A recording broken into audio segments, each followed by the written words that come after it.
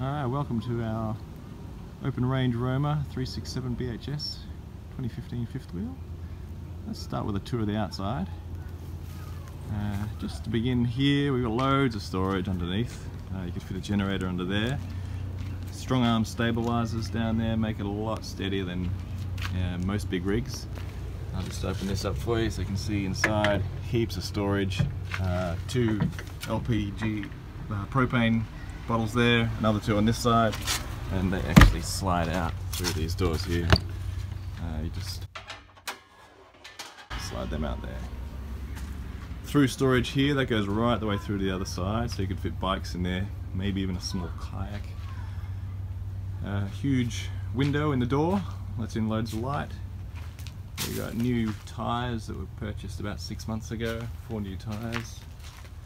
Around here we have our outdoor kitchen, one of my favourite things, with a fridge, microwave, there's another one inside, sink and 2 burner stove, storage in there which we've never even used. At the back there's a cargo tray so you can carry stuff as you're travelling. Ladder goes up to the fully walkable roof. Around here underneath the bunkhouse, just talking about the jacks. As I go past them, you'll see here you basically just pull that pin out, drop it down so it's close to the ground, push the pin back in, and then hit the auto leveling button, and that then does the rest. It's very easy to set up, very quick. Here we have an outdoor shower. This is a hot and cold shower, and the hookups for cable TV. There's XL power points everywhere. There's about another 3 or 4 of those hidden around the exterior, so there's loads of stuff if you're wanting to power stuff outside. This I actually hooked up wrongly today. It usually just goes in through this bottom hole up through the hole here, and that way you can actually close the door. That's the other through storage. It comes out again here, more LPG bottles, and that is pretty much it for the outside. Let's go around and have a look. There's a power awning and my wife. Now let's go and show you the inside. Alright, come on in. Here we've got the living room and the kitchen. Great thing I love about this living room is the huge sofa. All 4 of us can just stretch out there and relax, because these tables are also removable, so you can have them removed and just really spread out, or you can have them there and have dinner around there. You can also convert this into a double bed. We've used that before, where the table's just removed and there's a double bed behind there. Storage under the sofa bed as well, and you know, these things come out, so it's no reaching under all the way to the back trying to get to stuff. Over this side we've got our kitchen. Loads of bench space on either side of the sink. There's also another tabletop here, you know, just like this, so you can use both sinks or none at all if you want more bench space. This comes out. Loads of bench space on either side of the stove as well. What I love about the storage here is that a lot of the storage in this RV really comes to you. You know, so you pull that out, everything's there. You don't have to reach into awkwardly to the very back bits. You know, right down to the bin. You know, there's a bin hidden away here. Lots and lots of room for storage and food. We use, you know, here's obviously the good sized kitchen, good sized fridge, pantry here. You can also use, you know, this is extra pantry space, although we're actually using it as storage for kids' clothes. And we use this stuff for, you know, kitchen area, and there's more food down there. So we've never ever had an issue with storage in this kitchen. You know, we do a full shop. You know, we can go for a week or 2 without having to restock, because there's even more room up there above the tables. Alright, so that's the living area. And if we come through this section, I'll take you into the kids' room, which is a huge kids' room. Loads of room. There's 1 bunk on this side and another bunk on this side. Full-size bunks. Lots of room. Storage everywhere.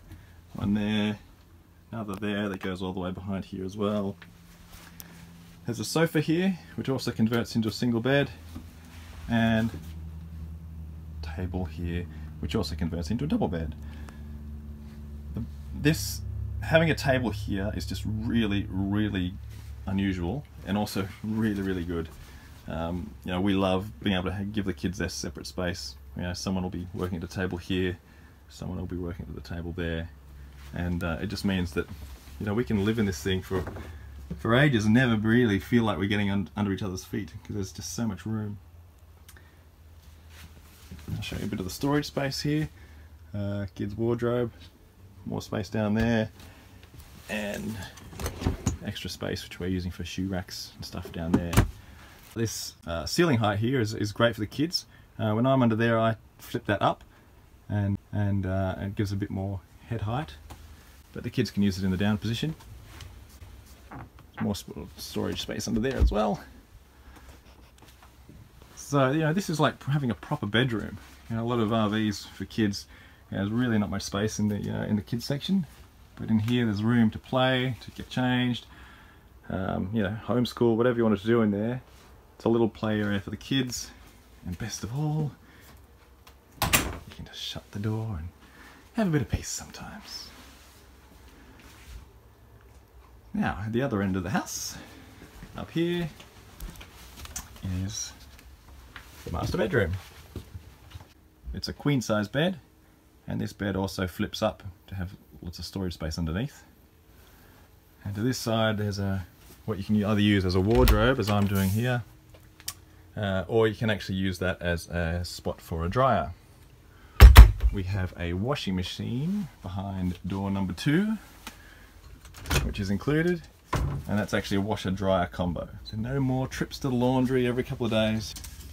Behind door number 3 is hanging space, some drawers. We actually use a printer here. More space up the top there, and behind here, just to show you the size of the wardrobes, you know, full floor to ceiling space there. So you're definitely not going to be short of wardrobe space in here. Alright, into the ensuite now. Now this ensuite is also pretty much a self-enclosed bathroom because it's got 2 doors. So if if the kids want to come in through the middle of the night, they can just sort of come in through here, open up this door, and they don't really have to come into the bedroom, so we're not disturbed, which is great. But if we were to come into this bedroom, this side of the bathroom, you can see here more cupboard space, lots of drawers. This one actually opens up for a bit more table space if you want to put a, I don't know, hairdryer or something down there. I've never used it. This is the shower, which is huge. You know, I'm 6'3" and I've never had a problem showering in here. There's loads of room. This shower head also has one of those on-off things at the shower head, so if you really, if you're boondocking, you want to conserve water, you can just flip it off there without having to turn the taps on and off here. Enough room in there to get, changed and dried without feeling cramped. Really nice basin. More storage space here. Now let's go out this way. And we're back into the main living area. Alright, so that's the tour. I did forget to mention the heating and cooling. These are in all 3 rooms. You'll find one of these in both bedrooms. It's got a fan, air conditioner, furnace, and that's ducted heating through the floor and through the ceiling as well. So loads of comforts. I've probably forgotten a whole bunch of stuff as I'm giving you this tour, but hopefully this little walkthrough has given you a bit of an idea as to how much room and how comfy it is and how well appointed it is, and also just a bit of the quality. Everything's just been designed really nicely.